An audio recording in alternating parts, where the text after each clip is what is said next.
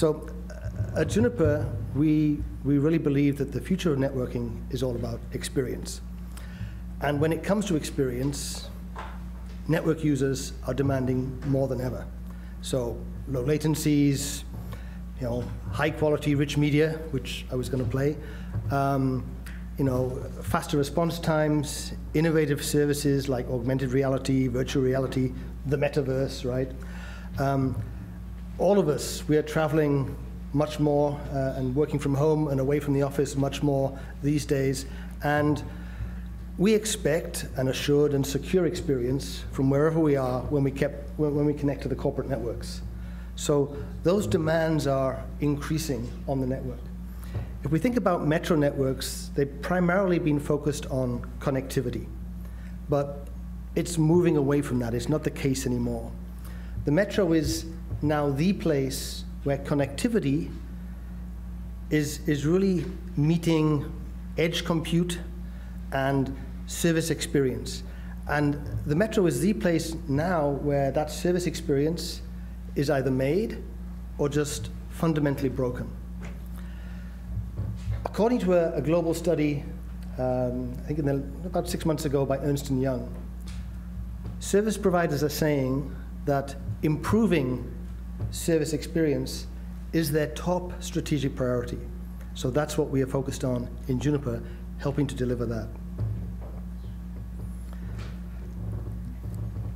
When we talk about experience at Juniper, we're not just talking about experience of end users. That's the thing that people's minds immediately jump to. We're also talking about the experiences of the network operations teams who are keeping those networks up and running healthily. Especially in the last few years, keeping those networks up and running well is becoming more and more critical to everyone's day-to-day lives. And so it's these teams that we also want to cater to when we're talking about experience and network experience. When we talk to service providers, there's some general challenges that we see. Those are shown on this slide. So increasing traffic capacities, growing at around about a 30% CAGR in the metro networks. Network downtimes for whatever reason, right? So, interruptions to the network, of course, is a daily occurrence in networks around the world, but also cybersecurity attacks on those networks, unfortunately, continuing to rise. So these are all general issues that service providers and network operators are having to deal with. But underlying all of this is something that I believe is probably a bigger problem for all of them, and that is operational complexity. It's something that all of our network operators are dealing with. Operational complexity that is slowing down innovation, preventing them from spending time on their own strategic imperatives from a business perspective. So as we think about the metro and where we've come from on the left, basically access aggregation, bit pipe connectivity. My career goes back to TDM, SDH days, right? So really just simple bit pipes is what we used to build in the metro. And things didn't really change too much in today's access aggregation packet networks. We're really just aggregating packets back in a sort of north to south direction. But we're seeing a lot of change in this segment today.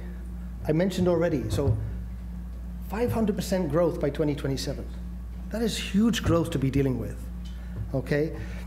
Services getting distributed down into the metro, whether it's content caches or IP peering distribution, edge compute, essentially, cloud connectivity, all pushing closer to the end users. If you consider those points, and then you look at that diagram on the right-hand side, clearly you can see it's getting more complex, right? Complexity in the metro, but also the demands being placed on those metro products are increasing as well. So the future for the metro, in our view, is really about looking at that complexity and trying to reduce it, and trying to increase trust in the network at the same time. And then we have to do so at the same time by looking after the experience of those two key stakeholders, the end users and the network operations staff themselves. So we need to do something a little different as we move from left to right in this diagram. how do you get sustainability as a business, in your business, as we move forwards with a traditional metro design? If capacity is going to grow 500% by 2027, as network operators, we simply can't afford to spend that time and money upgrading your networks with great regularity. And from a carbon footprint as well, it's also not good. Ripping out boxes and replacing them with new ones, every time we do that, that's carbon footprint that we're adding to. Doesn't matter about the power efficiency of the new box, you're just throwing away stuff. So the reality is that with increased user expectations on quality, if we're always focusing on that basic infrastructure, it's really tough to do anything about this in meeting those demands. And the sad reality is that cyber threats are continuing to increase. So integrated security becomes important as we move forwards. Sustainability of the base business is super important to us and to yourselves, of course, and something that we have to focus on moving forwards. On top of that, from a top bullet perspective, retention of skilled staff is a critical factor. When we talk to top executives in telcos worldwide, retention of staff, not just recruiting, but retention of staff is a top care about for them. So as we move forwards, we have to do things really to make a shift from that manual operations to automated operations, even to predictive operations. We have to make a shift as well for all of us in that work-life balance. Those sort of things are key to retention of staff in our industry. And when I talk about staff moving away from the industry, we hear about them moving to electric vehicles and things like this. Going away from communications in general, just moving to completely new industries that are now competing for that same software resource and that same skill set. From a third perspective, we have national imperatives around greenhouse gas emissions. We have companies around the world taking a leadership posture. Juniper ourselves, we have a commitment to be carbon neutral. We have industry bodies like ITU, GSMA, including, as part of their emerging standards, greenhouse gas emissions targets. So increasingly, the sustainability of the planet is inextricably linked to both the technology and the sustainability of the business itself. So we're trying to think through things like this. How do you deal with these new traffic patterns? How do we deal with this growth? But at the same time, how do you have basic sustainability of the business from a profits perspective, from a people perspective, and for the planet?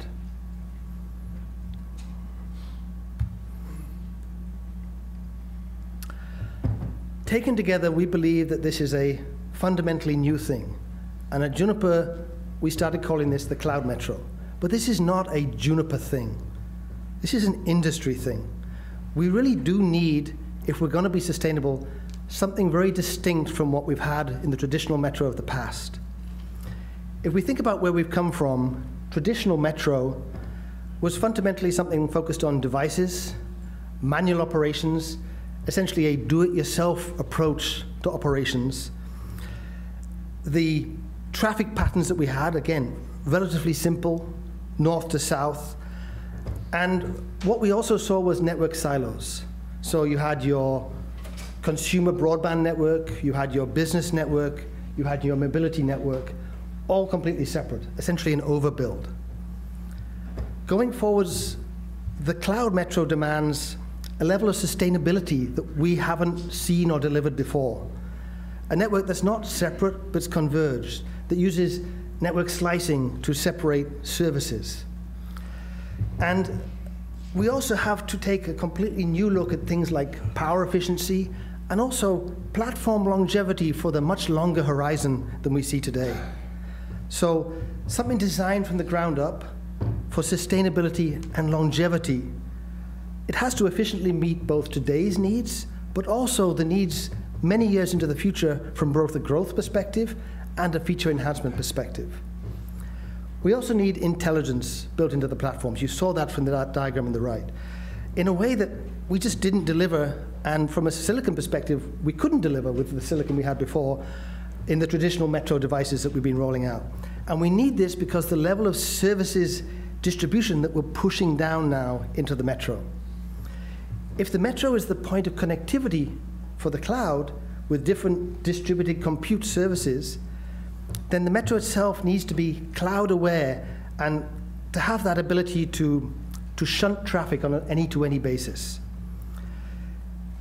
Finally, from an operational perspective, the future is all about experiences, right? I think I can mention that a few times in this presentation. For the network operations staff and for those end users. And that drives a need to focus on, actually on cloud-delivered automation. I'll come to that in a bit more detail later. AI-enabled automation to assure services and security, to accelerate time to remediation, and to provide insights that weren't possible before with the manual operations that we've been used to. But fundamentally, it's about service experience.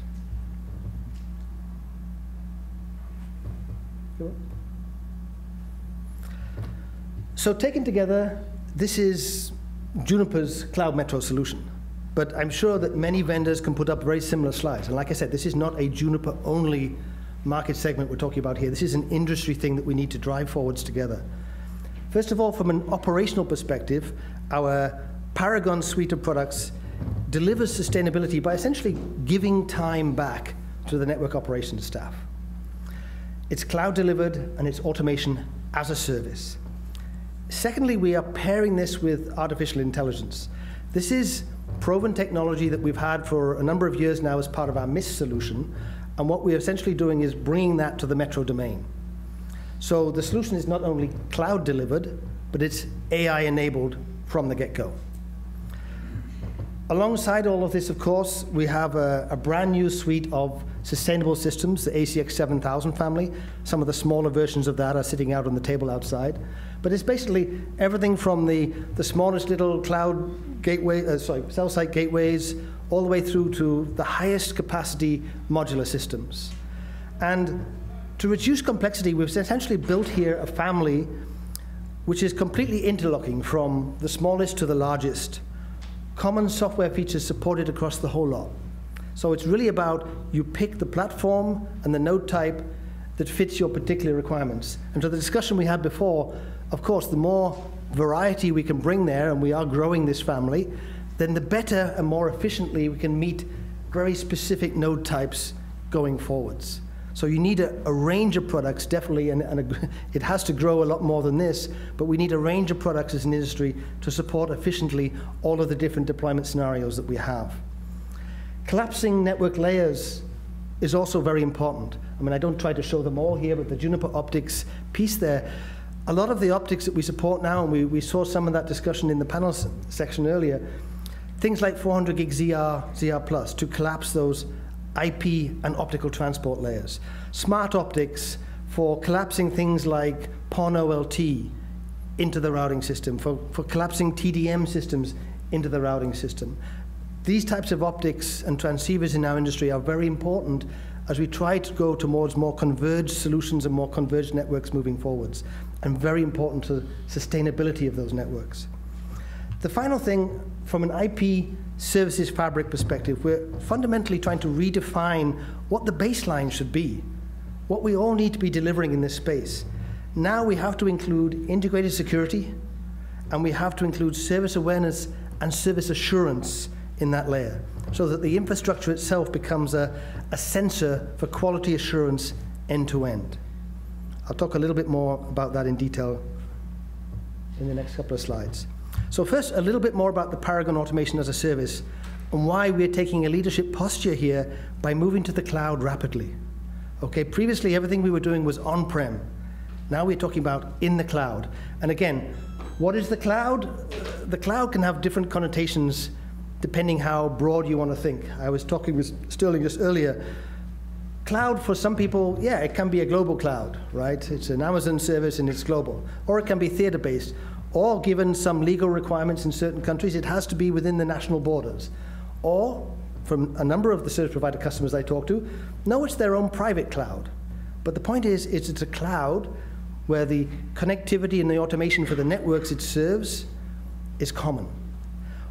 Why do we do that? Well, if we look at multiple implementations and also analyst surveys, what we have seen is around about 80% of DIY automation efforts or implementations fail. And even those that do succeed, generally what we see is the programs are greatly elongated. It's difficult to do. Our proposition, as I've said, is that of time. One where we can work with our customers and say, hey, why don't you partner with us, right? Use what we build. Partner with us, log on to Paragon Cloud, and you can actually be productive in minutes. Not in months or years, but in minutes. And you can leverage expertise and learning that's baked in with the AI. Not learning from your network, but learning from your peers' networks. That's the benefit of cloud, is that shared knowledge. Anyone who's ever seen any of the MIST presentations done by Juniper, they'll see the very rapid ramp of solutions that the AI could detect and recover. In the space of less than 2 years, it went from detecting and being able to recover almost 0 of the defects that the system threw up to almost 100%. That's machine learning, that's the power of AI. That's what we're bringing to the metro domain. And that's what we need to as an industry to support. Again, it's about giving time back to the network operations staff, allowing those same staff to move up the stack and to add value to the business. The last piece here that we're bringing, and really I just wanted to show this, this is kind of a view of AI-enabled onboarding as a service. And essentially what we're doing is we're taking a top-down view from customer use case perspectives. We do that looking at things that are difficult to solve, like black hole detection and optical impairments. But here what I'm showing is a particular use case where we have onboarding as a service that is AI-enabled. And really, from a user perspective, it's the perspective of the field engineer and also the perspective of the NOC engineer. Okay? And from a field engineer's perspective, as you can see, basically via an app on their smartphone, if any of you have ever set up kind of consumer Wi-Fi in your home, very similar sort of experience, right? You have the app, it tells you where to plug the cables, tells you how to bring it up, all of those things. When something goes wrong, the AI in the back end is helping to troubleshoot and explain, okay, this looks to be an issue. You may want to swap out that transceiver or change that cable or whatever it may be. That's the power of this system in the back end. And for the NOC engineer, very similar sort of experience. Lots of stuff automated going on in the back end, adding it to the IP, giving it IP addresses, adding it to the right VPNs, etc. And again, where there are issues, helping to troubleshoot all of that. So streamlining the whole process, making it very simple. Even I can now bring up a node on the network, and I haven't touched equipment for years. So really, really very powerful, and really helping to roll out this new cloud metro of the future.